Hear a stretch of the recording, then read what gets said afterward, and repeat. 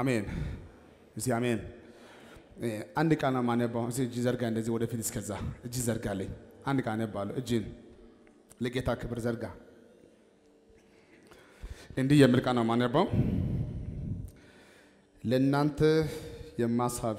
ለእናንተ የማስባትን ሐሳብ እኔ ያውቃለሁ ፍጻሜና ተስፋ ይሰጣችሁ ዘንድ የሰላም ሐሳብ ነው እንጂ የክፉ ነገር አይደለም ይደግማለሁ ለእናንተ የማስባትን ሐሳብ እኔ ያውቃለሁ ፍጻሜና ተስፋ ይሰጣችሁ ዘንድ የሰላም ሐሳብ ነው እንጂ የክፉ ነገር አይደለም ሲጂ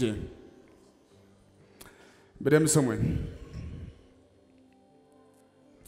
የቃል የማን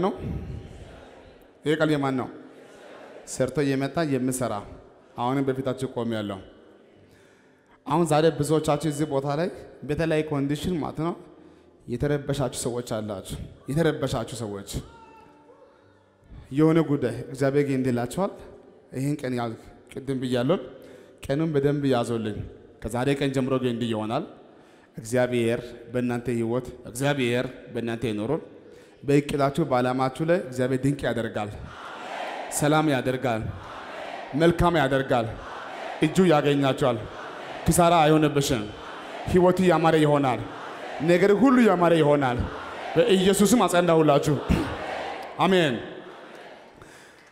የሰማችሁ ነው ወይ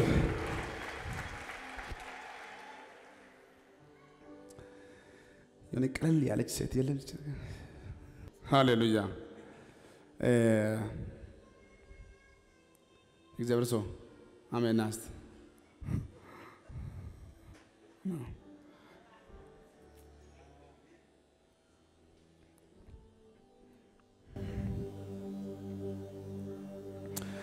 በዚህ በኩል ያለው ወንድማችን ዘማሪ አመን ይባላል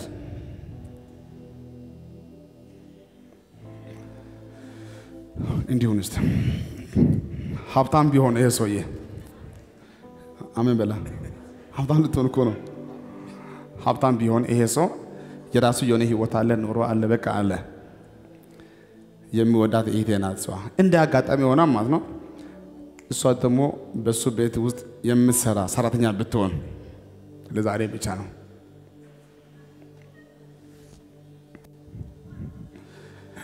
ሌላ አንድ ሴት ካለ በራሱ ምርጫ አንድ ሴት ናይስ ደስ ያለ አንድ ሴት ነህ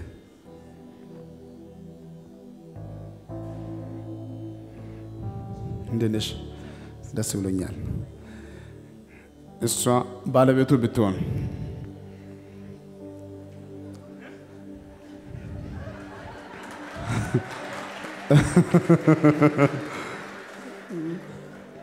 እኔ ቃል ነው ማስተምረው የቤት ሰራተኛ ባለቤቱና ወንድማችን እሷ እዚህ አካባቢ ኩሽና እየሰራች ነው እንግዲህ እየሰራች ማለት ነው ጤፉ አለቀ ጤፉ ሲያልቅ ጦሶ ምን አባቴ ጤፍ የለም ጦሶ የትግባ አይደለም የምትለው ልክ ማለቁ እንዳወቀች መታ ማለት ነው ጤፍ አልቋል የሰማችሁ ነው በቃ እሷ ጤፍ አለቀ እንጂ ከየትም ታምጣ አያገባትም ምን አገባኝ ልክ እዚህ ጋር ሱካር ካለቀ በሩጫ መታ ማለት ነው ሱካሪም አልቋል አሜን አሁን ከሷ የሚጠበቀው ያለቀው ማሳወቅ ነው እንጂ ጦሶን ከየት ላምጣ እሺ ያኔ እዳ አልከፈልኩም ሱቅ ሄጄ ብድር ሄጄ እንትና ገብቼ ይሄ የሷ ስራ አይደለም ከየትም ታምጣ አላማው ምንድነው የሷ ማሳወቅ ብቻ የሆነ ሰው የበር መቶ ያንኳካል በር ከፍታ ማን ስትለው ማለት ነው አይ ቢላ አምጥቻለሁ የምን ቢል ነው የውሃ ነው ግዜ ደርሷል በሩጫ መታ ማለት ነው የውሃ ቢል መጥቷል ይሄን የውሃ ቢል ከየትም ታምጣ እሷን አያገባትም ማሳወቅ ብቻ ማብራት መጣ ቢል ነው ቢሉ መጥቷል ማሳወቅ ብቻ መጨነቅ ያለባት ማለት ነው እሷ ናት ከሱ ጋር ሆና እሷ ሰራተኛ ናት 05 ሳንቲም ምንም አያገባት እንደ አጋጣሚ ማለት ነው የማብራት ቢል መጥቶ እዛ ቁጭ ብላ ጦሶ ብትል ማለት ነው እንደ አጋጣሚ እሷ ብትወጣ ምን ሆነሽ ነው ያው የማብራት ቢል መጥቷል እና በቃ ያው ለዛ ነው መጮህ እሷ ብትል ማለት ነው ያምሻን ታዳንቺ ምን አገባሽ አንቺ ልጅ የምታስቢው እኔ ነኝ የማስበው ነው የምትለው አይደለም እንዴ? ስለማብራቱ አንቺ ምን አገባሽ? እስከ ዛሬ አንቺ ነሽ የከፈልሽው ነው የምትለው። በቃ አይዞሽ አይደለም የምትለው፣ ትናደዳለች። አሁን ዛሬ ጌታ እንዲህ ይላችኋል፣ ላንተ የሚያስፈልግ ነገር እኔ አውቃለሁ እንጂ እኔ አለው እንጂ እስቲ አሜን። የማሰባትን መልካም ሐሳብ እኔ አስበልሃለሁ። አንተ ዝም ብለህ ለኔ አሳውቀኝ። ልጄ ሆይ ምን ላድርግልህ? ከዛሬ ጀምሮ ጥያቄሽ ይመለሳል፣ ስማችሁ ይታደሳል፣ በሮች ይከፈታሉ፣ መንገድ ያማረ ይሆናል። እኔ እቆምልሃለሁ። እስቲ አሜን። የሚያስፈልጋችሁ ሁሉ ለአባታችሁ ለእግዚአብሔር አሳውቁ ነው ተባልከው። ተጨነቅ አልተባልክም። አሁን ታውቃላችሁ በየቤት ገብታችሁ ማን ነው ራሲ ነው ሁሉ የምትጨነቀው የምታለቅሰው። በማያገባ ትግባ። እግዚአብሔር ስላንተ ያስብልሃል። ስላንቺ እሱ ያንሳል፣ ስላንቺ እሱ ይነሳል፣ ስላንተ እሱ ይነሳል። እስቲ ስለኔ ርሲ እግዚአብሔር የሚያስብ ሐሳብ እሱ የሚያቅል ይበልጣ በሳንደ ተባረኩ። አሜን ነው ወይ? አሜን አትሉማ? አሁን ታውቃላችሁ ብዙዎቻችን ማለት ነው በማያገባ ነው የምንገባው። እሱም ነው ማለት ነው የሌት እንጀራ ነው ያለው። የስንት ቀን? የአንድ ቀን። ላንተ አንድ ቻንስ አለ። ከበዛ ቁርስ ማሰብ፣ ከበዛ ምሳ ማሰብ፣ ከበዛ እራት። ከዛ ውጪ ነገን አንተን አያገባም። አሁን እዚህ ቦታ ላይ ብዙዎቻችሁ ትላንትና ቆንጆ ነበራችሁ። አሁን ግን ደግሞ ብዙዎቻችሁ እንደኔ ቆንጆ ሆነሻል። አዎ ቢያ ትላንትና ቆንጆ ነበርሽ፣ አሁን ደግሞ እንደኔ ቆንጆ ሆነሻል። አሁን እንደዚህ ያደረገች ማለት ነው ከናንተ ቁርስ ተወሶ ምን አባቴ ቁርስ ከየት ላገኝ ብላችሁ ማናችሁ አልተጨነቃችሁም። አንዳንዱ ቼክ ጽፏል፣ አንዳንዱ ዕዳ አለበት፣ አንዳንዱ ነገ ሲያስብ፣ አንዳንዱ ገና ሳይጀምር ማክሰኞ ቀጣይ ወር አስባችሁ አሁን በጭንቅ ልትሞቺ ነው። ገና ነገ ሳይመጣ አንተ ራስ ዛሬ ገለሃል። ገና እኮ ነገ አልመጣም እኮ። ነገ መጣ እንዴ? እኔ ግን አንድ ጥያቄ አለኝ። አንድ ጥያቄ ነው ያለኝ። ቆይ ለመሆኑ ነገ አለ ወይ የለም? በምን አወቅ? ነገ ሊኖርም ይችላል ላይኖርም ይችላል። እስቲ ነገ አለ የሚል ሰው እኔ ነገ ያለ አይመስለኝም። ነገ ላይኖርም ይችላል ሊኖርም ይችላል። እሺ አለ እንበል። ካለ ማለት ነገ ማን ነው የሚያመጣው? ነገ ቢኖር የሚያመጣው እግዚአብሔር ነው። እስቲ ነገ በልሲ ቢኖርም በልሲ የሚያመጣው እግዚአብሔር ነው። በልሲ ማን ነው የሚያመጣው? እግዚአብሔር። ደግሞ እግዚአብሔር ለልጆቹ ነገ ሲያመጣ ማለት ነው ከነ መከራ አያመጣም፣ ከነ ጭንቅ አያመጣም፣ ከነ ሞት አያመጣም። ነገ መልካም ይሆንልሃል፣ ነገ ሰላም ይሆንልሃል። እስቲ አሜን። አሁን የብዙዎቻችን ስጋት ምንድነው? ነገ ነው። እስቲ ነገ በለዚ አሁን ይሄ ነው ስጋታችሁ። አሁን ዛሬ ጌታ እንዲህ ይላችኋል፣ እኔ ላንተ ምን ማሰብ እንዳለብኝ እኔ አውቃለሁ፣ እንዴት እንደማሻገር እኔ አንተን አውቃለሁ። እስቲ አሜን። አሁን ታውቃላችሁ ብዙዎቻችን እኮ ማለት ነው በ1000 ብር ደሞዝ ስንት ዓመት አልፈን መተናል። በ1000 ብር ደሞዝ እኮ ነው የምላችሁ። አንዳንድ ቤት ላይ ማለት ነው 10 ቤተሰብ ኖሮ ደሞዝ ገቢ 1000 ብር ነው። አታቆም ብቻ ጌታ እንዴት እንዳሻገረ አታቆም። በፍጹም አላልፍ። ያው ይሄን ሳምንት አላልፍ ያልከው ሳምንት ሁሉ አልፈሃል። በዚህ ሳምንት የኔ ጉዳይ ከቀጣይ ወር ጀምሮ የኔ ጉዳይ ተበላሸ ያልከው ቀን ሁሉ አልፏል። አለፈ እሺ አልፏል። በሰንደ አሁን ከእናንተ ውስጥ ብዙዎቻችሁ ማለት ነው ዛሬ የሚደርስ አልመሰለን። አንዳንዱ በክስ፣ አንዳንዱ በመከራ፣ አንዳንዱ በሐዘን፣ አንዳንዱ በጭንቅ፣ አንዳንዱ ባለው ነገር ሁሉ መልካም ሆኖ አይደለም። ሰዎችም መልካም ሆኖ አይደለም። መልካም የሆነው እግዚአብሔር በራሱ መንገድ እንደምንም ማለት ነው እያሻገረች ዛሬ ያድርሶሻል። አንድ ቃል አውጣለሁ፣ እርግጠኛ ሆኜ እናገራለሁ። ትላንትና ያሻገረው እግዚአብሔር አሁንም ያሻግራል። ከትላንትና ጉድ ያወጣው እግዚአብሔር አሁንም ከዚህ ጉድም ያወጣል። አንተ አሜን አትልማ? ከትላንትና ጉድ ያወጣው እግዚአብሔር አሁንም ካላችሁበት ጉድ ያወጣችኋል፣ ወደ ክብር ያሻግራችኋል። ላንተ የማስባትን ሐሳብ እኔ አውቃለሁ። ለዛ መልካም የሆነ ሐሳብ እንጂ ክፉ ሐሳብ አይደለም። አሁን አለ ጌታ ለብዙዎቻችሁ በዚህ ሳምንት ማለት ነው 7ኛው ዓመት ይፈጸማል። የመከራ ዓመት ይፈጸማል። የስጋት ዓመት ይፈጸማል። ያሳደዱ ሁሉ ይሰበሰባሉ። እኔ ካንተ ጋር ይሆናለሁ። አሜን። መልካም ሐሳብ እንጂ ክፉ ሐሳብ አይደለም። እኔ ነኝ የማውቀው ነው ያለው። እኔ ነኝ የማውቀው። ታውቃላችሁ ብዙዎቻችን ማለት ትላንትና አስቸጋሪ ሰዎች ነበር። አስቸጋሪ ገርሞኛል። ነፍስ ገዳይ ሆነ እኮ ነው ትላንትና አልፈ የመጣው።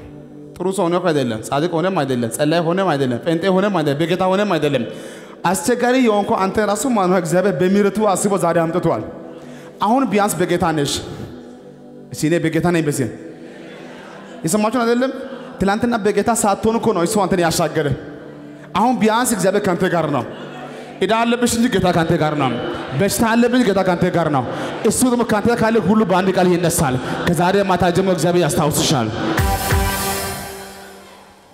እስቲ እግዚአብሔር ያስታውሰኝ መስል ድገም እስቲ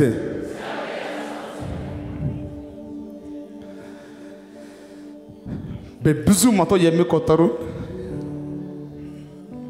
ሰዎችን ጌታ እግዚአብሔር ለእግዚአብሔር ሰው አሳልፈው ሰጠውና ከሰማይ እሳት መጣ እነዚያ ከሱ ጋር ማለት ነው እዚህ አንተ የምታመልከው አምላክ እግዚአብሔር ከሆነ አያለው ያሉ ሰዎችም አሉ እሱም እንዲህ ነው ያለው እኔ የማመልከው አምላክ ነው ይላሉ እዛም ይላሉ ሰው እንዲህ ነው የሚራመደው ግራ ገብቶ ማለት ነው አንድ ቀን ያስቀመጠና እንዲህ አለ የእግዚአብሔር ሰው ቆይ እስከ መቼ ድረስ አለ እስከ መቼ ድረስ በሁለት እግር አለ አሁን ቁርጥ መታወቅ አለበት የነሱ አምላክ ከሆነ የነሱ እንከተላለን የኔ አምላክ ከሆነ እንከተላለን ነገሩ እንደዚህ እናደርጋለን እዚህ ቦታ እንዲህ እናደርግ ከሰማይ እሳት የሚያመጣ አምላክ ተብሎ ተጀመረ እነዚያ ብጸልዩ ምንም የለም ከዛ የእግዚአብሔር ሰው ማለት ነው ገና ጸሎቱን በጀመረ ጊዜ ይላል ከሰማይ እሳት መጣ ይላል ከሰማይ እሳት መጣ የተባለው መስዋዕት ሁሉ አቃጠለ ከዛ በኋላ ሰዎች ራሳቸው እጅ ሰጡ የአገሩ መንግስት እጅ ሰጠ ከዚህ ጉባኤ የሚበልጥ ሰው ማለት ነው እግዚአብሔር አቅም ሆነና ማለት ነው እነዚያን ሁሉ ማለት ነው ይሄው ጠላቶችን ሰጥቻለሁ ብሎ ጌታ ሲመጣ ማለት ነው 450 እና ከዛ በላይ የሆኑ ሰዎችን ጠንቋዮችን አርዶ መጣ ይህ የእግዚአብሔር ሰው የተቀባ እግዚአብሔር ሰው አሁን ጌታ እግዚአብሔር ምን እየመሰለ ወንዶች ናቸው ምን እየመሰለ 450 ሰዎችን በእጁ አሳልፈው ሰጠው በእነሱ ላይ እንደፈለገ ሰዎች ራሱ እጅ ሰጡ ከፈለክ በቢላም በል በሽጉጥም በል አሁን በቃ ተሸነፈን ብሎ ማለት ነው እግዚአብሔር አሳልፈው ሰጠ በእጁ ልክ እነዚያ ሰዎች ከጨረሰ በኋላ በዛው ቀን ማታ አንድ ሴት ደውላ ቆይ አገኛለሁ እሺ ትሏለች ምን አልሽን አገኛለሁ ምን ያልሽ ነው ነገ ያለችው ነገ መቼ ነገ ከነሱ እንደ አንድ ሰው ካላደረኩ እኔ አንተን ካላጠፋው ሰው አይደለም አለች አንድ ሴት ስንት ሴት አንድ ሴት እግዚአብሔር 450 ወንዶችን ነው በእጁ አሳልፎ የሰጠው 450 ሰዎችን ያሸነፈው ይህ የእግዚአብሔር ሰው ያቺ ደግሞ አንድ ሴት ደውላ ማለት ነው ነገ ብላ ቀጠሮ ሲታስይዘው ማለት ነው ከተማው ለቆ ሊጠፋ ተነሳ ከዛ እንዲህ አለ እዛ ሄደና እግዚአብሔር ሆይ አሁን በቃ ግደለኝ አለ ምን አድርገኝ አሁን ግደለኝ እኔ ከአባቶቼ እስቲ አሜን ስንት ጉድ እግዚአብሔር የሰራው ሰው እኮ ነው ነብዩ ማለት ነው አሁን ደግሞ አንድ ሴት ዝም ብላ ዛቻ አርጋ ማለት ነው ከተማው ለቄ ይጠፋል እኔ እዛ እገባለሁ በቃ እኔ ከአባቶቼ አልበልጥም ዛሬ ማታ ግደለኝ ማለት ጀመረ እኔ እሱም ቢሆን ማለት ነው አንቺ ደፋር እንኳን አንቺን ምን የመሳሰሉ እነዚያን ሰዎች ከታሳልፈው ሰጥቶኛል ለዛም ነገ እስከ ነገማ የኔ አምላክማ በድንገት ይነሳል አዋጅ ይገለበጣል ብሎ መናገር ነበረበት ግን አልተናገረም እኔ ዛሬ ላደፋፍርሽ እርግጠኛ ሆኜ እናገራለሁ ከትላንትናው መከራ ያሁኑ መከራ አይበልጥም ከትላንትና ጭንቅ ያሁኑ ጭንቅ አይበልጥም ከትላንትና ክስ ያሁኑ ክስ አይበልጥም ከትላንትናው ያሁኑ አይበልጥም አንድ ቃል እናገራለሁ እናንተ ካወቃችሁና ካሰባችሁ ማይቢ ረስተሻል እንጂ ማነው እግዚአብሔር ስንት ጉዳይ ነው ያስመለጠክ አሁን እግዚአብሔር እንዲህ ይላል ይሄን ማስመልጣለሁ ከዚህም አወጣለሁ ከዚህም አሻግራለሁ እስቲ አሜን እስቲ እንዲያርግ ሲጀን እኔ በልሴ ከዚህ በኋላ ከቀኝም ይምጣ ከግራም ይምጣ ከፊትም ይምጣ ከኋላም ይምጣ የትላንትናው እግዚአብሔር ዛሬም ይችላል አሜን ነው ወይ ያውላችሁ እኛ እኮ እስከ ዛሬ እየመጣ ነው በጽድቃችን አይደለም በጸሎታችን አይደለም በገንዘባችንም አይደለም ሰዎች መልካም ስላሰቡም አይደለም መልካም ስላሰበልን ነው እስቲ መልካም ስላሰበልኝ በርስ እግዚአብሔር ማለት ነው ስለዚህ ይሄ እግዚአብሔር ዛሬም ካንተ ጋር አለ እኔ ለምን አላገ ብቻ ከዚህ ቃል ጀምሮ ከዚህ ቃል በኋላ እንዲህ ይሆናል። ለብዙዎቻችሁ ቤታችሁ ይፈወሳል፣ ዳራችሁ ይፈወሳል፣ ስራችሁ ይፈወሳል፣ መንገዳችሁ ይፈወሳል፣ አይምሮችሁ ይፈወሳል፣ እቅድ ይፈወሳል፣ ዓላማ ይፈወሳል፣ መንገድ ይፈወሳል።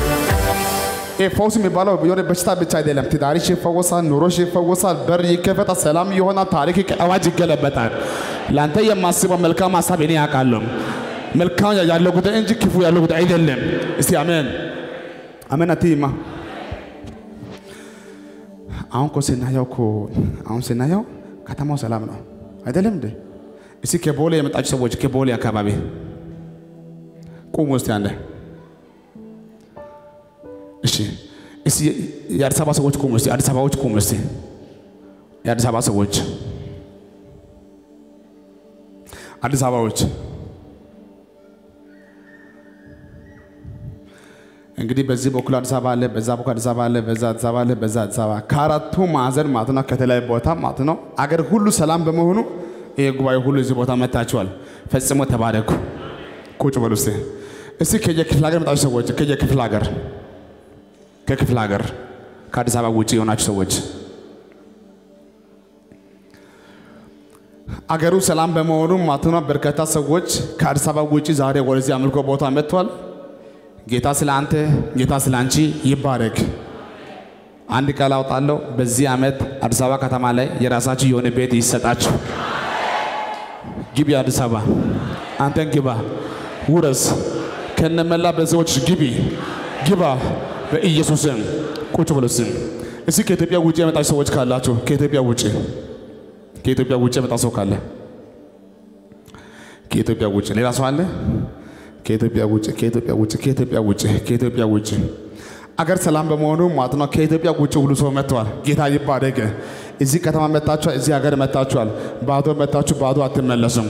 ቅባት ያገኛችሁ፣ ኃይላችሁ ይታደስ፣ ታሪካችሁ ይቀየር በጌታ በኢየሱስ ስም። ተባረኩ። እኔም ከአዲስ አበባ ነው የመጣው አሁን ማለት ነው። አሁን ሰሞኑ እዚህ ነኝ፣ አዲስ አበባ ነኝ። ወደዚህ ቦታ ስንመጣ ማለት ነው በመንገድ ላይ ማለት ነው መኪና በዛ መንገድ አሳልፈን ሰው በዛ የመንገዱ ክራውድ አለ እንጂ እኔ ስመጣ ያ ችግር የለም። መኪናው ያስቸግራል፣ ሰው በዛ ያለው ጉዳይ ሁኔታዎች ትንሽ እንደዚህ እንጂ አንድ ችግር አልነበረም። ልክ እንደዛ ሁላችሁ ማንሰመት ስትመጡ ማለት ነው ሁሉ ቦታ ሰላም ነው ምንም ማለት ነው። የሆነ ቶክስ አልነበር የሆነ ቦታ ሆኖ ማለት ነው የሆነ ሽጉጥ እንደዚህ የሆነ ሰውኛ አላየለም። ሰላም ነው። ሰላም በመሆኑ እዚህ ቦታ መተናል። አሁንም ከተማው ሰላም በመሆኑ እዚህ ቦታ ሆነን ቃል እየሰማን ነው። ከተማው ሰላም በመሆኑ አይደለም እንዴ? አሁን ከእናንተ ጉዝ ተወሶ ከዚህ ወጥቼ እንዴት ነው ቤት የሚሄደው ብሎ የሚፈራ ሰው አለ? የሚፈራ የለም። አገር ሰላም ነው። መልካም። እኔ ግን ሳየው ማለት ነው ለብዙዎቻችን ማለት ነው አገር ሰላም ነው እንጂ የቤት ሰላም የለም። አገር ሰላም ነው። ሽጉጥ የለም፣ ጥይት የለም፣ ምንም የለም፣ ወታደርም የለም። አገር መልካም ሆኗል አሁን ባለው ሁኔታ። ግን ቤት ውስጥ ማለት ነው ከልጆች ጋር ኑሮ ላይ ትዳር ላይ ስራ ላይ ራእይ ላይ ያለው ጉዳይ ሁሉ እኔ ሳየው እዚህ ቦታ ላይ ማለት ነው አሁን በርካታ ሰው ማለት ነው የተረበሸ አእምሮ ያዘ ሰው ነው የማየው። በቃ ጦስ እንደምን የሚል ሰው ነው የማየው። የተጨነቀ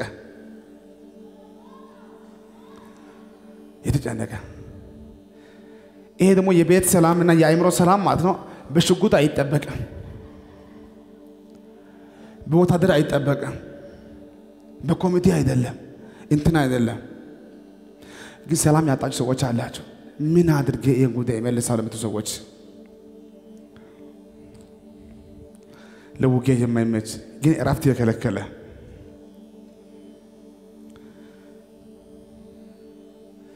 ደግሞ ቤት ሰላም ከሆነ ማለት ነው የከተማ ሰላም ዋጋ የለው። ቤት ሰላም ሲሆን ነው የከተማ ሰላም የሚያስፈልገው። ቤት የተረበሸ ሰው ማለት ነው ከተማ ወጥቶም ይረብሻል።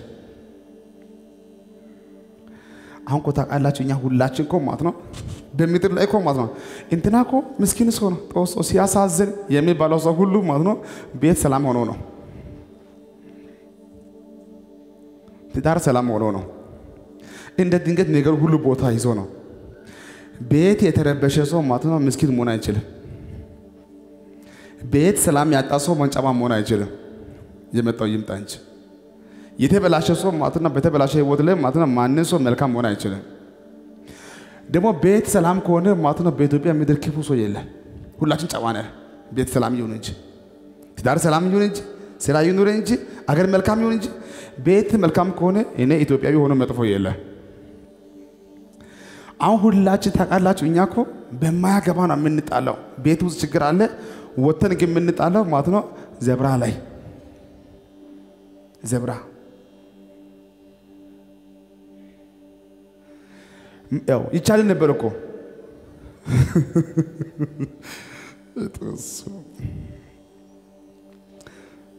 ሁሉ እኮ ሰላም ቢሆን ማለት ነው ዘብራ እኮ ጠብቀን እኮ አንዴ ማኪና አሳልፈን ከዛ እኮ እኛ ማለፍ እንችላለን ጉዳይ ሰላም ቢሆን ኖሮ። አሁን በማያገባን የምንጣላው ሁሉ ምንድነው የሆነ ጉዳይ አለ ቤት ውስጥ የዞረ አለ ያደረ አለ የቆየ አለ። አይታችሁ ከሆነ ማኪና ይዛችሁ ማለት ነው ዘብራ አካባቢ ማለት ነው እግረኛ ይናደዳል መኪና ይዞ ይናደዳል። ሹፌሩ ማለት ነው አድርጎ ማለት ነው ያማል እንደ ይላል ያደው ማለት ነው ያማል እንደ የልትሄድ ነው ይላል። ምን አስቸኮለ? ባለ ማኪናም ይናደዳል እግረኛም ይናደዳል አለ የሆነ ጉዳይ ላይ ቤት ውስጥ ያልተመለሰ ጥያቄ አለ ያላለቀ አለ። ከዛ የተነሳ ማለት ነው ወንድም ከወንድሙ ጋር አባት ከልጅ ጋር ልጅ ከእንትና ጋር በቸርች በሰፈር በመንደር ባለው ጉዳይ ሁሉ ሰው ሁሉ አውሬ ሆኗል። አውሬ ሆነ የሆነ ሁላችን አሁን ከኛ ማን ጨዋ አለ? አንዳንዱ ገና ከዚህ ቸርች ወጥቶ ዞር እንዳለ ነው እናት እና የሚለው አካ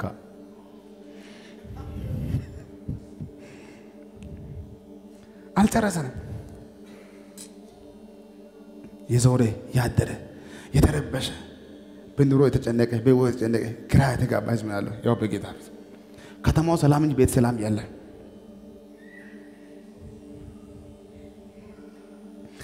ቅድም ብያቸው ቤት ሰላም ከሆነ ነው በቃ አገር መልካም የሚሆነው። በድምሩ ቅድሚያ የሚያስፈልገው የከተማ ሰላም አይደለም። ቤት ሰላም የሆነ ሰው ሽጉጥ አይፈራም፣ ጥይት አይፈራም። ኢትዮጵያዊ ሆኖ ለእሳት የሚፈራ ሰው የለም። ለጥይትም አንፈራም፣ ቤት መልካም ይሁን እንጂ። እነ ዳንኤል ማለት ነው ወደ አንበሳ ጉድጓድ ሲገባ ሰላም አለ በሱ ላይ። አሁን ለሱ የሚታየው ወጥ ሰላም እንጂ የአንበሳ ጉዳይ አይደለም። እነዚያ ሶስቱ እሳት ገቡ፣ እሳት አይታያቸው፣ ሰላም አለ ውስጥ። ሰላም ያገኘው ሰው ምንም አይፈራም። እሳት አያስፈራም፣ ውሃ አያስፈራም፣ ምንም አያስፈራም። ውስጥ ሰላም እኮ ነው። ውስጥ የተረበሸ ሰው ነው ከተማ ላይ። ኢየሱስ ጌታ ነው። ጴጥሮስ ውሃ ላይ ጴጥሮስ ጀልባ ላይ ሆኖ እየሄደ ነው ያለው። ጀልባ ላይ ሲሄድ ማለት ነው ጀልባ አንተ እንዴ አንተ እንዴ አንተ እንዴ። ከዛ ጴጥሮስ እንዲህ ይላል ጦሶ ጦሶ ጦሶ ይላል። ጴጥሮስ ፈርቷል። ያው እንደምታውቀው ጴጥሮስ ወላይታ ነውና ጦሶ ጦሶ ጦሶ ይላል። ጀልባ ላይ ሆኖ ፈርቷል። በቃ አሁን ሊሞት ነው፣ አሁን ሊጠፋ ነው። ጦሶ ጦሶ ስል ማለት ነው ደግሞ ከፊት በኩል እየመጣ ነው ኢየሱስ እየመጣ ነው። እንዴ አየና ይሄ ጉዳይ ምታት ነው እንዴ አለ። ማንን አይቶ? ኢየሱስን አይቶ። ጠዋት አንድ ላይ ቁርስ በልቶ አሁን ደግሞ ይሄ ጉዳይ ምታት ነው አለው። ከሩቅ ቦታ አይቶ ነው። ልክ ጠጋ ጠጋ ጠጋ ብሎ ሲያይ ማለት ነው ለካ እሱ ነው። አየና እንዴ ኢየሱስ አንተ ነህ እንዴ? አዎ እኔ ነኝ አለ። የዚህ ቤት ጸጋ ሩቅ ቦታ ሆናችሁ ካያችሁ ምታት ይመስላል። እዚህ ቤት ሩቅ ቦታ ሆናችሁ ማለት ነው ምታት ይመስላል። ማየት ማመን ጥሩ ነው። እንኳን መጣሽ። ኢየሱስ ነው፣ ጌታ ነው፣ መንፈስ ቅዱስ ነው። እስቲ አሜን። እነ ጴጥሮስ እኮ ያውቃሉ አያውቅም? ኢየሱስ ያውቃሉ እኮ። አንድ ላይ ቁርስ በልቶ ምሳ በልቶ ሲመጡ ነው ውሃ ላይ ሲራመድ አየና ከዛ በፊት አልተለመደም። ውሃ ላይ መራመድ አልተለመደም። የሚያውቁ አንድ ነገር ነው፣ ምታት ነው የሚያውቁት። ለካ እሱም ይራመዳል ውሃ ላይ ልክ ሲራመድ አዩና ምታት ነው አሉ። አሁን የብዙዎቻችን ጸጋ ከተማ ላይ ችግር ያመጣው ማለት ነው አልተለመደም። በድሮ ፖሊሲ ቢሆንማ የሚባለው አሁን ተቀይሯል። እኔ ዛሬም ጸልያለሁ፣ አንተም ማንም ላይ ያልመጣው ቅባት በአንተ ላይ ይመጣል። ያው ታያለሽ ነገ የሆነ አቧራ ይነሳል ግን የሆነ ጉዳይ ባንተ ላይ ይመጣል የተለመደ አይደለም ያልተለመደ ክብር ባንተ ላይ ይገለጥ ባንቺ ላይ ይገለጥ እሺ በኔ ላይ ብልሲ በፍጹም ያልተለመደ የሆነ ቸርቹ ከተማው አገሩ እንዲህ የሚያደርግ ልዩ ጸጋ ይሁንልሽ ጴጥሮስ ምታት ነው ከዛ እኔ ነኝ ያለ ስሙ እንግዲህ አሁን ጴጥሮስ ጀልባ ነው እንግዲህ ውሃም ውሃ ነው እንዲህ መሆኑ ገና አልቀረም ግን ወሬ ጀምራ ማን ነው እኔ ነኝ አንተ ነህ እንዴ አዎ አንተ ነህ አዎ አንተ ልክ ኢየሱስ ያይ ማታ ሰላም ተሰማው ምን ተሰማው ሰላም ነው ሲል ድገሙ ሲል ጉባኤ ሰላም አይለኝም ሰላም ነው ሳደ ልክ ጴጥሮስ ኢየሱስ ሲያገኘው ምን ተሰማው ሰላም ተሰማው እንዴ ጀልባ እኮ ነው ገና ቃል አልወጣም ጀልባው እንዲህ የሆነ ነው አየውና እኔ ነኝ ሲል ያለ አንተ ነህ እንዴ አለ አሁን ውስጡ ሰላም አገኘ አለ አንተ ከሆንክማ ከተማው ተረብሿል አለ ውሃው እንዲህ ነው አለ አገር እንዲህ ነው አለ እኔ አንተን ካገኘውማ አሁን በዚህ ውሃ ላይ ካልመጣው አለ ከዛ እንዲህ አለ አረ ቆይ አርባካለው ገና ቃል እኮ አልወጣም ውሃ እኮ ነው ጀልባ ላይ ሆኖ የፈረሰው ማለት ነው እሱ እንዳገኘ ማለት ነው እኔ ካልመጣው አለ ውስጡ ሰላም አግኝቷል ውስጥ ሰላም ያገኘ ሰው ውሃ አይፈራም ምን አይፈራም ውሃ አይፈራም ይሄ ውሃ ያጠፋኛ ትዝም አይለው አሁን እሱን አግኝቷል እኔ ሳስበው የዚህ ጉባኤ አሁን ባለው ኮንዲሽን ማለት ነው አንተንም አንቺንም ማለት ነው በጣም ያስቸገረች ምንድነው ውስጥሽ ሰላም አላገኘም ውስጣችሁ ከዛ የተነሳ ማለት ነው መንገድ ዳር ላይ እኔ ወንድማችሁ የገጠር ልጅ ነኝ የገጠር ልጅ በተለይ አውላችሁ ሚዳቆ ማለት ነው የትም ቦታ አስፋልት እዚህ ያለ እዚህ ነው ቤት የሚሰራው ዝም ብላ ቤት ከዛ ማኪናው ይምጣ ሰው ማንኮ ለራሱ ጉዳይ ነው የሚሄደው ግን እሷ በየጊዜው ነው የምትለው ሁሌ ማለት ነው የመጣ ሁሉ ወደ እሷ ይመስላል መቼም ጫፍ ላይ ቁጭ ያለች ሚዳቆ ሰላም አታገኝም ቀንም ትደነግጣለች ማታም በልታም ጠጣም ሰላም የላትም አሁን ብዙ ሰዎች ማለት ነው በሚያገባችሁና በማያገባችሁ የምትጨነቁ በቃ የሆነ የምትሞት ይመስላል የምትያዝ ይመስላል ማይሳካ ይመስላል ማይሆን ይመስላል በጣም ፈርታችኋል ሁሌ ነው የምትደነግጡት ለአሁኑ እኮ ቤት አለ ግን ሰላም አላገኛችሁ ልጅም አለሽ ሰላም አላገኛችሁ ኑሮ አለ ሰላም አላገኛችሁ ቆይ ቀጣይ ወር ህይወቴ ከተበላሸስ ያልተጻፈው እኮ ነው የምታነቡ ነካርገና ገልብጥ ነው እንደምታነበው በለሴ ገልብጥ ነው እንደምታነበው በለው አሜን ጌታው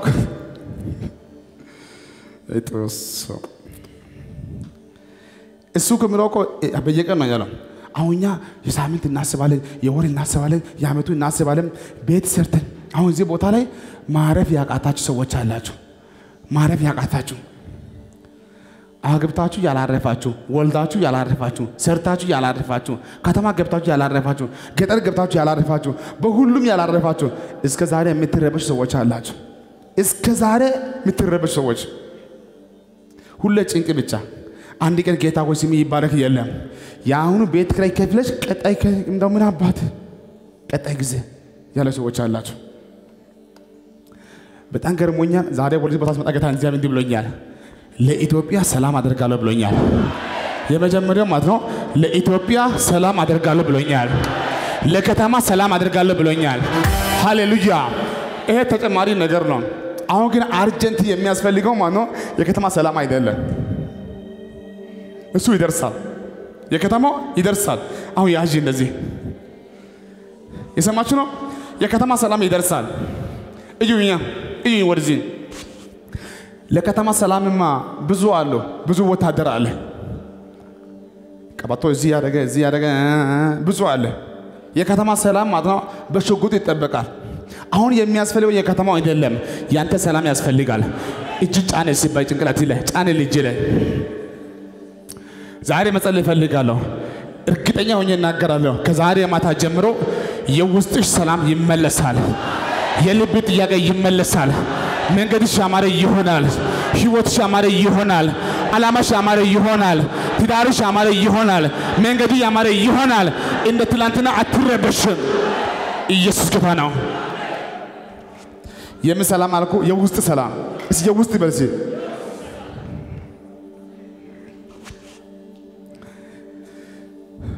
እሱ አውሬ ነው እሱ ጅብ እኮ ነው እሱ እንዲህ እኮ ነው የተባልከው አንተ ራስህ ማለት ነው በቅርብ ጊዜ ውስጥ ማለት ነው እሱማ የዋህ እኮ ነው ጌታ ይባርክ አሁን እኮ ነው አንተ መልካም ሰው የምትሆነው ትላንትና አንተ እንደ አውሬ ያዩ ሰዎች ማለት ነው አሁን እኮ ነው ካንተ ጋር ዝምድና የሚጀምሩት አሜን አትልማ ትላንትና ያው የጠፋ ሁሉ ማለት ነው ወደ አንተ የሚከተው አሁን በሰንደ ለምን መሰላችሁ በገንዘብ አይደለም ለዛ እኮ ነው እኔ የምሰጣችሁ ሰላም ነው ያለው አሜን አትልማ በልተሽ አይደለም ጠጥተሽ አይደለም ከእግዚአብሔር ዘንድ የሆነ ሰላም ይመጣል ያውላችሁ እንዲህ ነው የሚሆነው አንዳንድ ጌታ እንዲህ ብሎ ሲናገር ሰምቼ ያውቃለሁ ኢዳሽ ይከፈላል ይሄን ሰምቼ ያውቃለሁ ዛሬ ይሄንን አልሰማው ይሄን ዛሬ አልሰማው ለአሁኑ አልሰማው ኢዳሽ ይከፈላል እኔ አልሰማው ግን አንድ ቃል አውጣለሽ ኢዳሽ ይከፈል በቅርብ ጊዜ ውስጥ የራሲ የሆነ መኖሪያ ቤት እኔ እሰጣለሁ ቆይ ይሄንን ጌታ ሲናገር ሰምቼ ያውቃለሁ ለዛሬ ግን ይሄንን አልሰማው ምን የሚል በቅርብ ጊዜ ውስጥ የራሱ የሆነ ቤት የሚለው ለዛሬ አልሰማው ግን እመኝልሃለሁ ይሰጥሽ ግን ይሰጥህ ግን ይሁንልህ እስቲ አሜን በቅርብ ጊዜ ውስጥ ቪዛ ይመታል ይሄንን አልሰማው ግን ይመታልሽ ይሰማችሁ ነው አሁን የሰማው ልንገራችሁ ስለ ዕዳ ክፍያ አይደለም ስለ ቤትም አይደለም ስለ መኪናም አይደለም ትወልጃለሽም አይደለም ነገር ሁሉ ባዶ ያልሽው ጉዳይ ማለት ባዶ እንደነበረ ይቆይ ባዶ ነው መቼ ይቆይሱ ግን ዛሬ እንዲህ ይሆናል እይታሽ ማለት ነው አሁን ከመታይ ተነስቶ ወደ እግዚአብሔር የሚሆነው መጀመሪያ የብዙዎቻችሁ እይታ ከዚህ ማታ ጀምሮ ማለት ነው ሁሉ ጊዜ ማለት ነው ቤት የለም ልጅ የለም ትዳር የለም አይደለም የሚሆነው ከዛሬ ጀምሮ ማለት ነው እይታሽ ይቀየራል ወደ ሰማይ ማየት ትጀምሪያለሽ ወደ ክብር ትገቢያለሽ ወደ ኃይል ትገቢያለሽ ሰላምሽ ይመለሳል እስቲ አሜን ዛሬ ማታ አንተ እንዲሁኝ እሺ መች እንዲሁኝ እሺ ቤት እስካሁን እንዲህ ነበር አይደለም ከዛሬ ማታ ጀምሮ አይሁልሽ ደግሞ አንገትሽ አሁን ቀና አድርጊ ሲያው ሃሌሉያ ያውላችሁ ከዛሬ ማታ ጀምሮ እይታሽ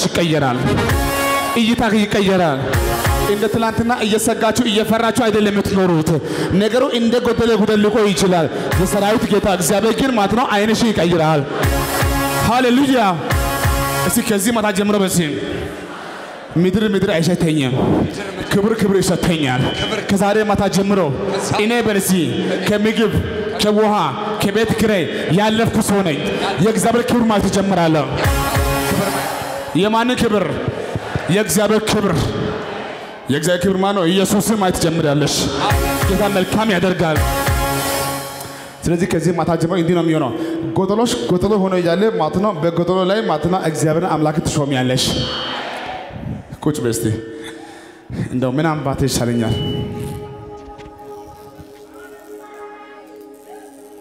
እየሰማችሁ ነው እኔ እኮ ወንድማችሁ ነብይ እስራኤል እዚህ ብቆም ያምርብኛል ነው አይደለም አዎ ቢያ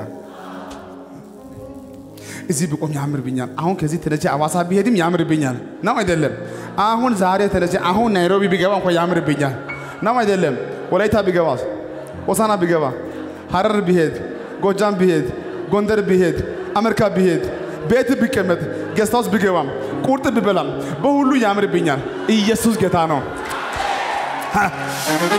ታድዬ ኦሶት ሻምፖክ እሺ ታድለ በላይ እሺ አዎ ታድዬ ጌታ እኮ ነው የትም ቦታ ሲገባ ማለት ነው ስጋት አይሰማኝም በሽታ አይሰማኝም ጭንቅ ክብር ይሰማኛል እሰይ በሰንደ አሁን ወደ ዋናው ሐሳብ ልመለስ እዚህ ቤት ገብተሽ ነገረኛ እንዳትሆኚ ሁሉም ቦታ ቆመ የሚያምርብኝ ሰብከ የሚያምርብኝ ቁጭ ቤ የሚያምርብኝ ቁርጥ የሚያምርብኝ ቆሎ የሚያምር እኔ ወንድማችሁ ነብይ እስራኤል ማለት ነው ህይወትን ማለት ነው የኔ ህይወት አሁን እኮ ከፈለኩ ማለት ነው ካናን ማድረግ ይችላል ህይወትን በቃ እሺ እንዲሁኝ እሺ ቀላል እኮ ነው ያው ህይወት ባንተ እጅ ነው ያለው በማይጅ ህይወት ባንተ እጅ ነው ያለው ህይወት ይሄ ነው አሁን ከፈለክ ማለት ነው ህይወትን ካናን ማድረግ ትችላለህ ካናን በቃ ልክ እንደዛው ማለት ነው አሁን ደግሞ ህይወትን ሲኦል ማድረግ ትችላለህ አስቡ እንግዲህ አሁን ወንድማችሁ ነብይ እስራኤል ቆይ ጌታ እግዚአብሔር ቆይ እኔ አንተን ያገለገልኩ ሰው እንዴት ግማሹ ታሰረ ይላል ግማሹ ለቆል ይላል ግማሹ እንደው አንተ በሰማይ የለን ጦስ ብል ማለት ነው አላሳዝንም አስብ እንግዲህ እንዴት ሰው ይላል እኔ እዚህ አርሳባ ቸርች ያለው እዛ ሰው ታሰረ ይላል ለምን ታሰረ ተባልኩ እሺ ጦሶ ነሰማ አንተ እሺ አንተ በሰማይ ካለ አሁን እኮ ነው ህይወትን ጨለማ ማድረገው በቃ ቤት ገብቼ በርዘግቼ አለቅሳለሁ በቃ ምን ሆንክ ሰው እኮ ታሰረ ብሎ አውርቷል እውነትሽ ነው በቃ ሰው ሁሉ እንሰማ እንዴ ተባለ እንትና ማወጅ በቃ ተዋረድኩ ይሰማችሁ ነው አሁን በራሴ እጅ እኮ ነው እንትና አለ ብዬ እኮ ነው ቤት ገብቼ ማለቅሰው በቃ አሁን ተዋርጃለሁ አሁን ዋጋ የለኝ ምን አባተ ካሁኑ በኋላ እንደ ኢትዮጵያ ውስጥ ነው አገለግላለሁ በቃ ይጠፋለሁ ወይ ደግሞ እዛ ወደ ሀገሬ ይገባለሁ እንደ ወላይ ታሻለኛል የአዲስ አበባ ሰው አስቸግሮኛል ሰምተሻል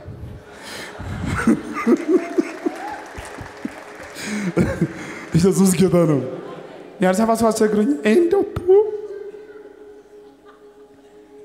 እዛ ቀስ ቢያ አንዱን በአማርኛ አንዱን በሁለተኛ ያወራው አንወድም እንደ የነዚህ አማርኛቸው ማይቻለው ንግግራቸው ማይቻለው እዚህ የሰማችሁ ነው ራስን አሁን እኮ ነው በቃ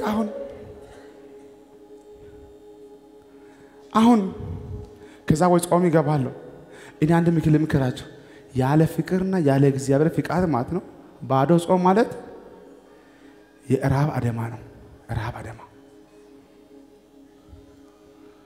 እኔው እንትና እንዲህ ቢያ አውራቢያ ጾም ቢገባ ጌታ እንኳን አይሰማ ባዶ ራብ ነው የሚሆንብኝ ያለ ምንድነው ዝም ብለህ ተነስተ የምትናገር ነው ተባልኩኝ እኔ አሁን ዛሬ ጌታ ማለት ነው ጾም ግባ አይደለም ያለኝ ዝም ብለህ ግባና አውራ ዝም ብለህ እኔ ካንተ ጋር ይሆናለሁ ጌታ እንዲህ ብሎ ያለ ማለት ነው ጾም ቢገባ ዝም ብዬ ለነገር እኮ ነው እንትና ገልብጥ እንትና እንዲህ አድርጎ እንትና ሲብሮ ለማለት ጾም ቢገባ ጌታ እግዚአብሔር አንተ ከኔ ጋር ካለ ይሄ እንትና የሚባለው ሰውዬ በቅርብ ጊዜ ውስጥ ሞተ ካልተባለ እኔ ከዚህ አልወጣም እንደው ጾም ይገባል ቢል ማለት ነው በራብ ሞታለው እንጂ ሰውየው አይሞትም እኔም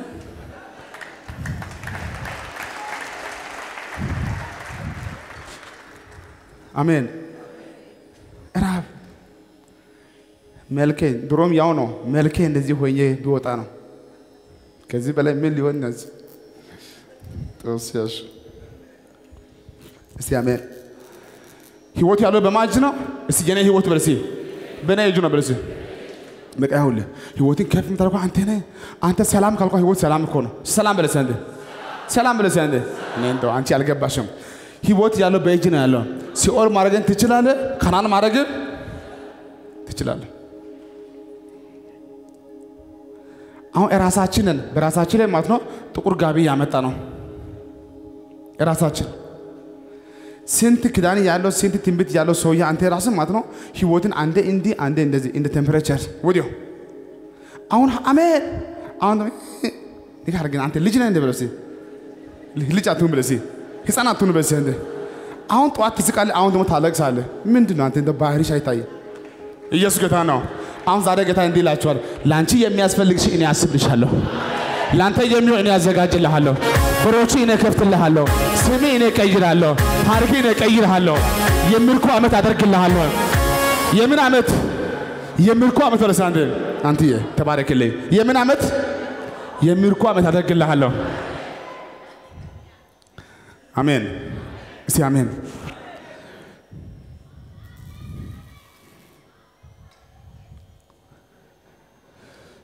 እያልኩ ያለው አንተ ነገር ነው ጎደሎ እንደነበረ ሆኖ ደስተኛ መሆን ይቻላል ጎደሎ እንደነበረ እኮ ነው የግድ ያንቺ ደስታ የሚመለሰው ማለት ነው ቤት ሰርተሽ አይደለም የግድ ያንተ ደስታ የሚሆነው መኪና ገዝተሽ አይደለም የግድ አግብተሽም አይደለም ወልደሽም አይደለም ይሄ ሁሉ አይደለም ይሄ ሁሉ ተጨማሪ ነው አሁን ግን ያውላችሁ ከጌታ ጋር መሆን ከፈለጋችሁ አሁን ያላችሁበት ህይወት በቂ ነው ምን እርግጠኛ ሆኜ እናገራለሁ ደስተኛ ሆናችሁ ከእግዚአብሔር ጋር ለመሆን ከፈለጋችሁ አሁን ያለበት ህይወት በቂ ነው እሺ በቂ ነው በቂ ነው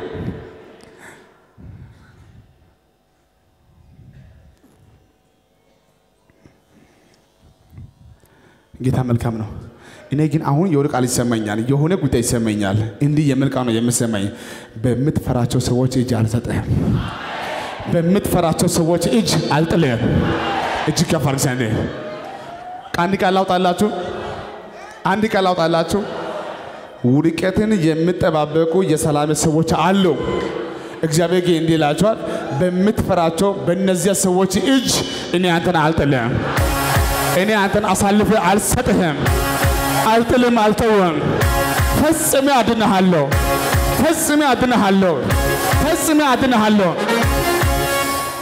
በእኔ ታምነሃልና ይላል እግዚአብሔር እስቲ አሜን በማን እዚህ ያለው ሁሉ በጌታ ያመነ ሰው ብቻ እስቲ በጌታ ያመነ በጌታ ያመናችሁ ስሙኝ በገንዘብ ሳይሆን በሀብት ሳይሆን በሰዎች ሳይሆን በእንትና ሳይሆን በእግዚአብሔር ያመናችሁ ስሙኝ የሰራዊት ጌታ እግዚአብሔር በሰላም ሰዎች እጅ አሳልፎ አይሰጥም መልካም የመሰሉ በእነዚያ በክፉ ሰዎች እጅ አሳልፎ አይሰጥም ውድቀትን በሚጠባበቁ ሰዎች እጅ አሳልፎ አይሰጥም እስቲ አይሰጠኝም በሳንደ አይሰጥም ላመነ ብቻ አይደለም እዚህ ጉባኤ ለገባ ለሁሉ ማለት ነው ለብዙዎቻችሁ ማለት ነው እንደው በቀን ማታ ቁጭ ብሎ ማለት ነው ያንተን ውድቀትን የሚጠባበቁ ሰዎች አሉ እኔ ግን አንድ ቃል አውጣለሁ ድንገታዊ ምርኮና ድንገታዊ ጉብኝት ለቤትሽ ይሆናል ከዛሬ ጀምሮ እርግጠኛ ነኝ ነገርሽ እየበዛ ይበዛል እየበዛ ይበዛል እየባረኩሽ ይባርክሻለሁ አሜን እየባረኩ ይባርካለሁ አንተ የእግዚአብሔር ሰው ለጌታ ክብር ታመጣ ይሻላል ሃሌሉያ እስቲ አሜን እየባረኩ ይባርካለሁ እየባረኩ እጅግ በጣም እስከምትጸልቅ ድረስ እጅግ በጣም ሀብታም እስከምትሆን ድረስ ማለት ነው ነገርሽ ከዛሬ ጀምሮ እየበዛ ይበዛል አሜን መስፈርቱ ምንድነው ብትሉ ማለት ነው ትላንትና በራስሽ መስሎሽ በየቀን ትጮያለሽ ታለቅሻለሽ አሁን ነገርሽና ሸክምሽ ሁሉ በጌታ ላይ ጥለሽ ያው ላንተ ሰጠው ያው ላንተ ተወኩ ከዛሬ ጀምሮ ስላንተ እግዚአብሔር ይነሳል ስላንተ እግዚአብሔር ይነሳል አንድ ሰው ቆሞ እጅ ቢያወዛወዝ የሆነ መከራ ያልፋል እስቲ እጅን አውዛ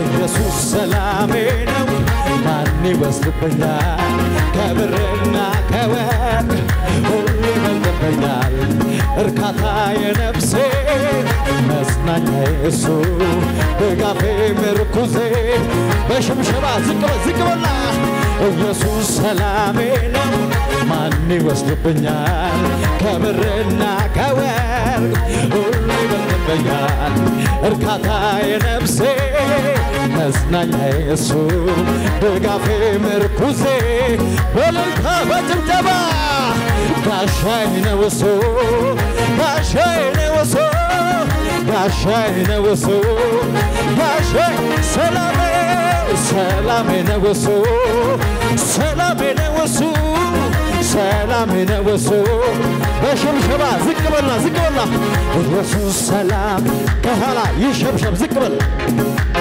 ከብርና ከወርቅ ሁሉ ይበልጥብኛል እርካታ የነፍሴ መጽናኛዬ እሱ ድጋፌ ምርኩዜ ከፍ ያለ መልክዓ ጭብጨባ ጋሻዬ ነው እሱ ጋሻዬ ነው እሱ ጋሻዬ ነው እሱ ጋሻዬ ሰላሜ ነው እሱ ሰላሜ ነው እሱ ሰላሜ ነው እሱ ሰላም ስሙ ባጣ አይጠንቀኝም በሱ እጽናናለሁ በራብ አይጎዳኝም ክብሩን ሳይጠግባለሁ ቢጠማኝም መለኮት ፍጹም እርካታዬ ኢየሱስ በሉን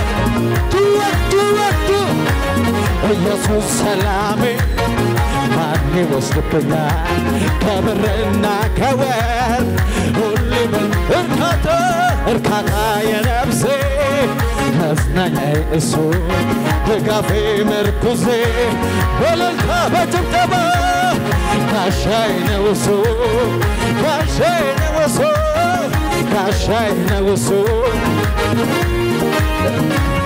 ኢየሱስ ሰላሜ ነው ማን ይወስድብኛል ከብርና ከወርቅ ሁሉ ይበልጥብኛል እርካታ የነፍሴ መጽናኛዬ እሱ ድጋፌ ምርኩዜ በልልታ በጭብጨባ ጋሻዬ ነው እሱ ጋሻዬ ነው እሱ ጋሻዬ ነው እሱ ጋሻዬ ሰላሜ ሰላሜ ነው እሱ ሰላሜ ነው እሱ ሰላሜ ነው እሱ ሰላም ባጣ አይጨንቀኝም በሱ እጽናናለሁ ብራብ አይጎዳኝም ክብሩን ሳይ እጠግባለሁ ቢጠማኝም እንኳን ፍጹም እርካታዬ ኢየሱስ ነው ለኔ ጩኸት ይሰማል ኢየሱስ ሰላሜ ነው ማን ይወስድብኛል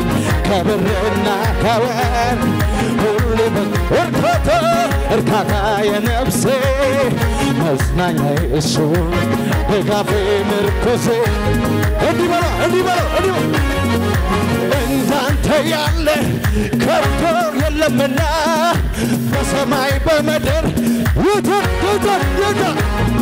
ይብዛል ዛሬ ምስጋና ይብዛል ወለልታ ይብዛል ዛሬ ምስጋና ይብዛል እንዳንተ ያለ ከቶ የለምና በሰማይ በምድር እኔ ላይ ጩኸት ይብዛል ዛሬ ምስጋና ይብዛል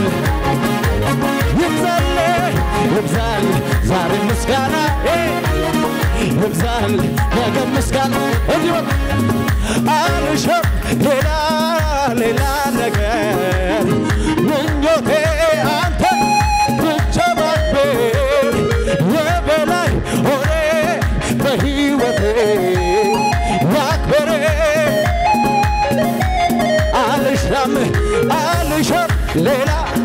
ሌላ ነገር ምኞቴ የበላይ ሆነ በሕይወቴ ያክብር ሌላውማ ካንተ ውጪ ሌላውማ ገብቶኛል አየሁ እስቲ በሽብሸባ ዝቅ በልና ደስ የሚለኝ ደስ የሚለኝ ስትከብርልኝ የኔማ ደስታ ጭወት ደስ የሚለኝ ስትከብርልኝ የኔማ ደስታ የኔ ደስታ ስትከብር ጌታ ከሰማዩ በታች እንዳለው ደመና ለክብር ለዝና ይዣለው ምስጋና ሐዘን ያጠላበት የልቤ ደጃፉ ክብርህን ያየው ለት አዲስ ነው ምዕራፉ ወይኔ ደስ የሚለኝ ደስ የሚለኝ ስትከብር የኔማ ደስታ ስትከብር ጌታ ደስ የሚለኝ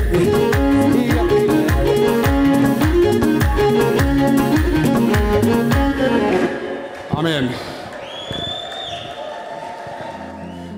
ለሰው የማይቻል እግዚአብሔር ይቻላል 7 ፖይንቶችን ለኮንክሉዥን ተናግረን ማለት ነው ከዛ በኋላ በየግላችሁ መጸለይ እፈልጋለሁ 7 ነገር ለማን ልጀምር 7 ፖይንት ነው የምናገረው ለዚህ ጉባኤ እስቲ እጅ ከፍ አድርግና አንድ በል እንዲህ አድርገህ መናገር ልጀምር ይሄ ስንት ነው እንዲህ አድርገህ አሁን የኔ አማርኛ ብዙ አይከብድም እንዲህ አድርገህ ይሄ ስንት ነው አንድ በጣም ገርሞኛል እንዴ ነው የሚሆነው ዛሬ ማታ ይሁን ነገ ይሁን ሳምንት ይሁን እኔ አላውቅም ጌታ እንዴ ነው ያለኝ ለሆዳችሁ ሳይሆን ለህሊናችሁ የሚኖሩ ሰዎችን አስነሳለሁ አለኝ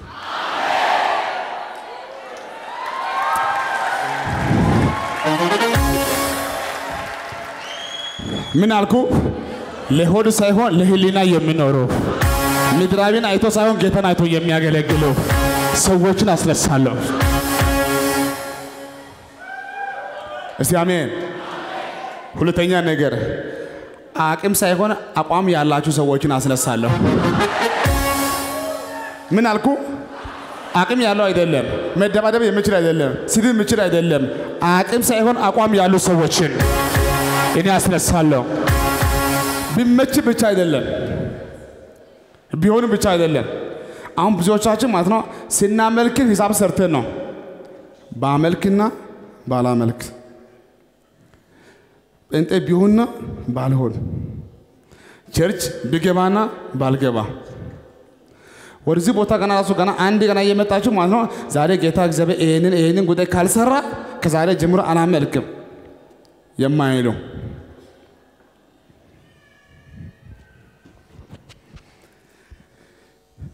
ለሙሴ እኮ እንዲህ አለ፣ አንተን ትገባለህ ብዙዎችን ታስገባለህ ብሎ ቃል ገብቶ ነበር።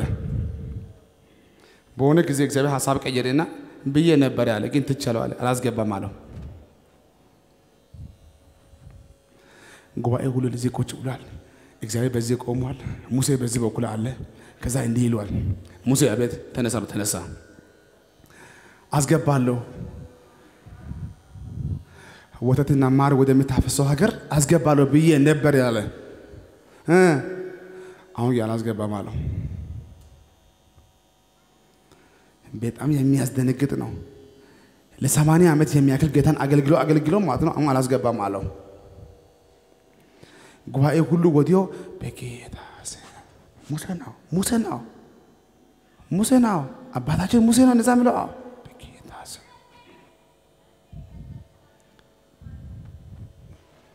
ይሄን ብቻ አይደለም ዛሬ ትሞታለህ ያለው። ተራራ ላይ ትወጣና እንደው እኔ ቃል የገባው ሀገሩ የለ ወይ እንዳትለኝ ሀገሩ ማየት ያለ እያውና ከዛ ትሞታለህ ያለው። ከዛ ሙሴ ቁጭ ብሎ ይላል አሁንም እንዲህ አለው፣ ዛሬ ስለምትሞት አለው ከመሞት በፊት በህይወት ያለክ አንድ የምትለው ጉዳይ ካለ አንድ ቻንስ ልስጥ አለው። ማይክ ልስጥ አለው። አንድ ምን የምትለው ጉዳይ ካለ አንድ በልና ከዛ ትሞታለህ አለው። ጉባኤ የሚጠብቀው ምንድነው? ሙሴ ተነስቶ ማነው ለእግዚአብሔር ማለት ነው እኔ እስካሁን አንተን ተከትዬ እኔ አንተን አገልግዬ አንተ ጋር ኦሮጬ እንደዚህ ሆኜ ስንት ዓመት ኑሮ ሳልል ወጣትነትን ጊዜን የሰጠው አባቴ አንተ እንዴት ትለኛለህ? ይሄ ነው ሰው ሁሉ የጠበቀው። ከዛ ሙሴ መጣና እንዲህ አለ፣ ጉባኤ እዚህ ጋር አለ፣ ጌታ እዚህ ጋር አለ። ሰው ሁሉ ፈርቷል። ከዛ እንዲህ አለ፣ እንደ ቆመ እንዲህ አለ፣ እንደ እግዚአብሔር ያለ ማንም የለም አለ።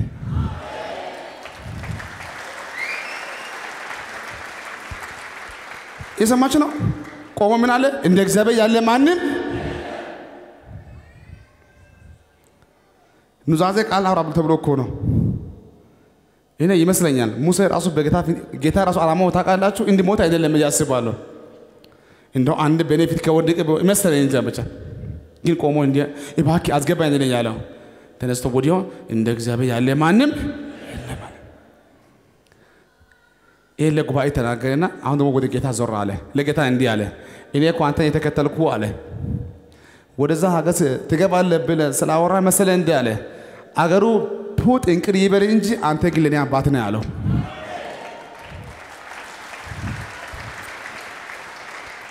አገር ይቅር ከተማው ይቅር ሁሉ የራሱ ጉዳይ ካለ ይሄን ብቻ አይደለም። አሁን ለጉባኤ እንዲህ አለ፣ መኖሪያ ካለ መኖሪያሽ የዘላለም ስሙኝ አለ። ለሰዎች ነው የምላችሁ የኛ መኖሪያ ከናን አይደለም አለ፣ አሜሪካ አይደለም አለ፣ አዲስ አበባ አይደለም አለ። መኖሪያችን አለ የት ነው? የዘላለም። እስቲ አሜን። እስቲ መኖሪያዬ በልሲ አሜሪካ አይደለም፣ ካናዳ አይደለም፣ አዲስ አበባ አይደለም፣ እዛም አይደለም። መኖሪያ ከዛ ነው። ሃሌሉያ። ለጉባኤ ነው የምናገረው። እኛ እኮ የምንከተለው አይደለም። እኛ የምንከተለው ውጭ ለመድም አይደለም ማለት ለቤትም አይደለም ማለት እኛ እኮ የምንከተለው ማለት ነው አንተን አይተህ ነው። አንተ ለኛ ህይወታችን ነህ። እስቲ ጉባኤ አንድ ሰው እጅ አንተ ለኔ ህይወቴ ነህ በሳንደ ሃሌሉያ አሜን አሜን። አሁንም ይሄ ብቻ አይደለም ለጉባኤው ትምህርት የምናገረው አሁን ስሙኝ በቅርብ ጊዜ ውስጥ አለ እግዚአብሔር ጠላቶችን ሁሉ አውጥቶ ከፊት አውጥቶ አጥፋ ይላል። እግዚአብሔር ድል በመስጠት እንደ እግዚአብሔር ማንም የለም። እጅን ከፍ አድርግና ድል በመስጠት እንደ እግዚአብሔር ያለ ማንም የለም። ሁለተኛ ደግሞ እንዲህ በሉ እስቲ በማኖር እንደ እግዚአብሔር ያለ ማንም የለም። እሰይ ሰይጣን ግራ ይግባው። እኛ ሰርተን በምናገኘው ገንዘብ አይደለም የምንኖረው። ሮጤ በምናገኘው አይደለም። እዛ በምንቀጥረው አይደለም። እኛ በሱ እንኖራለን። እግዚአብሔር ያኖርሻል። እግዚአብሔር ያኖርሃል። እጅግ ከፍ አድርግና እግዚአብሔር ያኖረኛል። ማን ያኖራል? እግዚአብሔር ያኖረኛል። ሃሌሉያ። ስለዚህ አቅም ያላችሁ ሰዎች አይደለም በጌታ አቋም ያላችሁ ሰዎች ቢመችም ባይመችም ቢሆንም ባይሆንም ቢትፈወሽም ባትፈወሽም እግዚአብሔር ነው።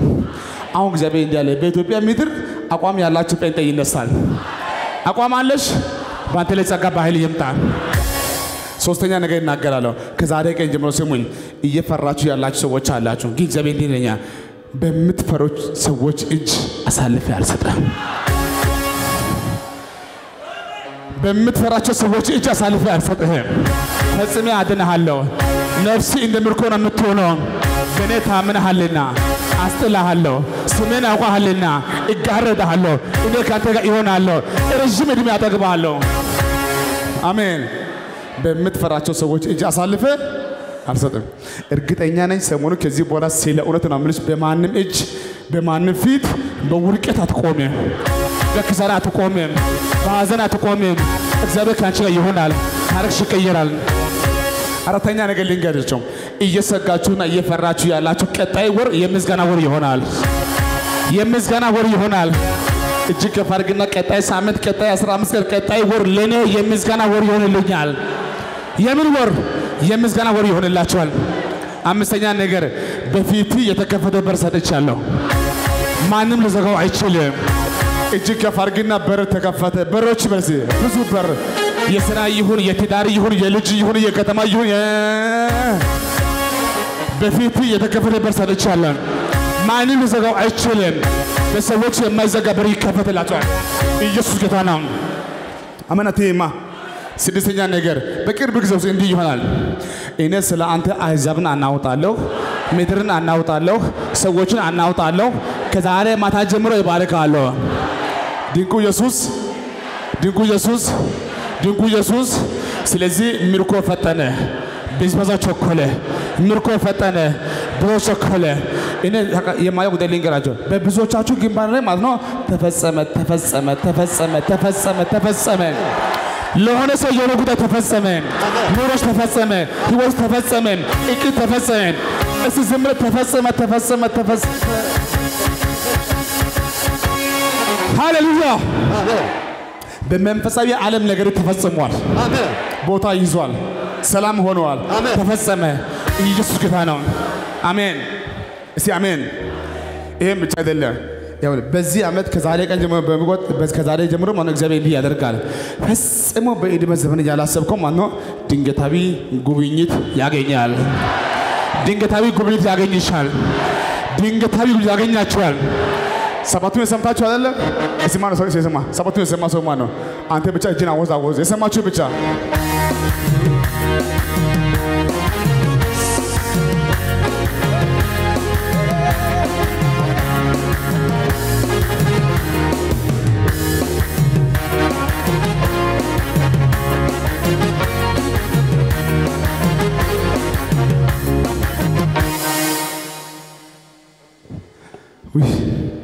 ውይ በሲ ቆይ አንዴ ትጫወራችሁ ወይ ልጭውላችሁ? አንድ ሁለት ሶስት። አሜን። ዛሬ ጉባኤ ሙሉ በሙሉ ነፃ ወጥቷል። ነፃ ወጥተሻል። አሁን በዚህ ጩኸት ከአንዳንዱ መንፈሱ ሄዷል፣ ከአንዳንዱ በሽታ ሄዷል፣ ለአንዳንዱ ዕዳ ተከፈለ። በኢየሱስ ሆነልሽ። እንኳን ተሳካልሽ። እንዲያርግና ይገባኛል። በዚህ ሲከት መልካም ነገር ቅባት የበር መከፈት ይገባሻል። ይሁንልሽ። ያው ሰጣውሽ። እግዚአብሔር ካንቺ ጋር ነው። አሜን። እኔ በዚህ ጉባኤ ዛሬ ሳየው ማለት ነው እርግጠኛ ሆኜ እናገራለሁ። ወደ 13 ሰዎች አላችሁ ባለ ራእይ የሆናችሁ ሰዎች ይሄን ቀን ያዙልኝ፣ ይሄን ወር ያዙልኝ፣ ይሄን ጊዜ ያዙልኝ። በቅርብ ጊዜ ውስጥ የራሳችሁ የሆነ 24 ሰዓት ቲቪ ቻናል ያላችሁ ወጣቶች እዚህ ቦታ ላይ አላችሁ። ዳመናም አታዩም፣ ዝናብም አታዩም፣ ግን ይህ ሸለቆ በውሃ ይሞላል። ይህም በእግዚአብሔር ዓይን ቀላል ነው። እስቲ አሜን። ገና በጌታ መሆን ሳይታወቅ ማለት ነው ብዙዎች አንተን ማለት ነው በቲቪ ቻናል ማየት ይጀምራሉ። እሱ ነው እሱ አይደለም፣ እሱ አረ እሱ ነው እሱ አይደለም፣ እሱ ነው እሱ አይደለም፣ አረ እንደሱ እሱ አይደለም። እናስይዝ እኔ ሳስበው እንዲህ ይሆናል። በምክንያት የሆኑ ሰዎች ገንዘብ ይበላሉ። አሜን። እሱ ነው እሱ አይደለም፣ ነው አይደለም፣ ነው አይደለም፣ ነው አይደለም። ለካ ስጠራ አንተ ነህ፣ ለካ አንቺ ነሽ። ኢየሱስ ጌታ ነው። ይኸው አጸናውልሽ። እሰይ አሜን። አትይማ ያውላችሁ የዛሬ 3 ዓመት እኮ ነው ይሄንን ቤት ሲጀምር ይሄንን ቸርች ሲጀምር ኢኒሻል ካፒታል 1000 ብር ይዤ ይገብጭ እዚህ ገባው ነው 1000 ብር መደበኛ ጴንጤ አይደለም። አንድ ሰውና 4 ሰው ተበድረ ማለት ነው። እዚህ ሀገር ጴንጤ መሆኔ ማን ሰው ስለማያውቅ ማለት ነው ተበድረ ይዤ መጣው 4 ሰዎችን። ስንት ሰው? 4 ሰው ተበድረ ችግር ትመለሳለህ ብዬ እኮ ነው በብድር ይዤ መጣው 4 ሰው። ገንዘቡን በብድር ነው፣ ሰዎችም በብድር።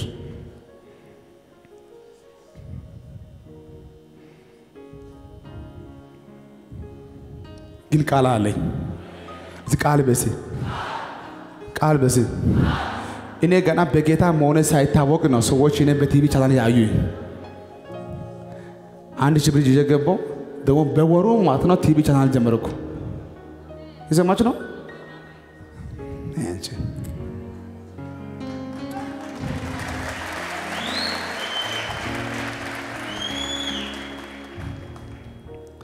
ዛሬ እንደዚህ አይነት ሰዎች አላችሁ። እኔ ያለው ነብይ ጆሹዋ አለና እዚህ ቦታ መቼ ልክ ልጀምር ማለት ነው እኔ ወዲ ሲል ማለት ነው ጆሹዋ ያቀኛል። ጠዋት 1000 ብር ተበድሬ ከአባሳ እንደመጣው ስለሚያውቅ ማለት ነው ተቃብሎ እንዲህ ይለኛል። ነብይ እኔ ተናዝቻለሁ። ብሩ የለኝ በርግጥ ግን እንዲህ ይለኛል። ነብይ ገንዘብ አለ እንደ ይላል። የለም አልኩ። አሁንም ገንዘብ አለ እንደ የለም። እኔ ከሰው ጋር ንግግር ሲጨምር እሱም ይጨምራል። ነብይ ገንዘብ አለ እንደ አንድ አናደደኝ። እሱ አየውና ወንድም መስመኝ አልኩ። እኔ እስከ ዛሬ የበጣው በገንዘብ አይደለም አልኩ።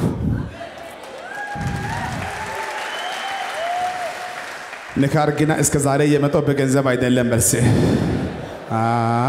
እስከ ዛሬ የመጣው በገንዘብ አይደለም በቃል ነው እንጂ በቃል ይበስ በቃል ይበስ ድገሙስ በቃል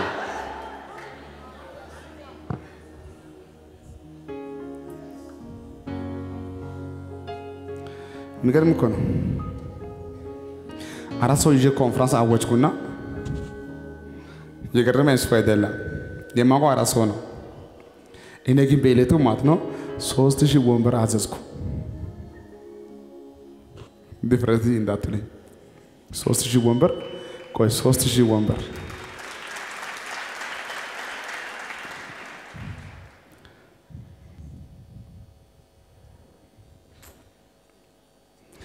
ቆይ እዚህ ቤት አማኝ አለ? እስቲ አማኞች አማኝ አለ? አማኝ ካለ እጅ ያሳየኛል። እኔ ዛሬ አማኝ እፈልጋለሁ። እንደው ዛሬ ጌታ በርግጥ ብሎኛል 15 ሰዎች አለ የሆነ ነብይ ይነሳል። እኔ ግን የምፈልገው ዛሬ አማኝ ይነሳል። አማኞች ይነሳሉ። በገንዘብ ሳይሆን በእግዚአብሔር ታምኖ ማለት ነው የሆነ ጉዳይ ትጀምራለህ። እስቲ እኔ በእግዚአብሔር አምኜ እጀምራለሁ በሰነ አሁን ታውቃላችሁ አማኝ ከሆናችሁ ከነገ ሰኞ ጀምሮ ትጀምራለህ። ትልቁ ትጀምራለህ ግን ትፈጽማለህ።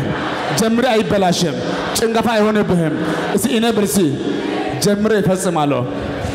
አሁን በዚህ ጉባኤ ውስጥ ማለት ነው እስቲ እኔና እግዚአብሔር የምናውቀው ምስጢር ብቻ 10 ምልክት ንገረኛ፣ ከዛ በኋላ እንደፈለክ አርገኝ የሚል ሰው ካለ 10 ፖይንት ጌታ ከተናገረ እንደው ለእምነት እንዲሆን ከዛ በኋላ ወደ ሲኦልም በል ወደ ፎቅም በል እኔ ወጣለሁ ብቻ ካለ ትወጪያለሽ፣ ትወጣለህ፣ ትወጪያለሽ። አንድ ቃል አውጣለሁ። ሂድ፣ እግዚአብሔር ካንተ ጋር ይሆናል። ጀምር፣ እሱ ካንቺ ጋር ይሆናል። ጀምርስ መንገድ ላይ አታቆምም። እቅድሽ፣ አላማሽ፣ ፕሮፖዛል መንገድ ላይ ቁጭ አይልም። ወደ መከናወን ይመጣል። እኔ የማየው ጉዳይ ልንገራችሁ። ለብዙዎቻችሁ ማለት ወደ እጃችሁ የሚገባ ምርኮ ነው የማየው። ምርኮ ነው የማየው። እስኪ ወሰድኩ በሰኔ አሜን። እስኪ አሜን። ማንም ሰው ታውቃላችሁ በገንዘብ ኖሮ አያውቅም፣ በቃል ይኖራል።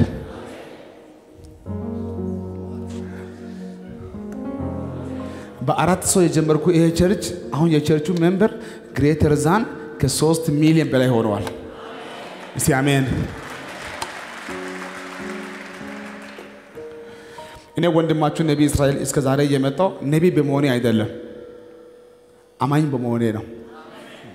አሜን ነው ያውላችሁ።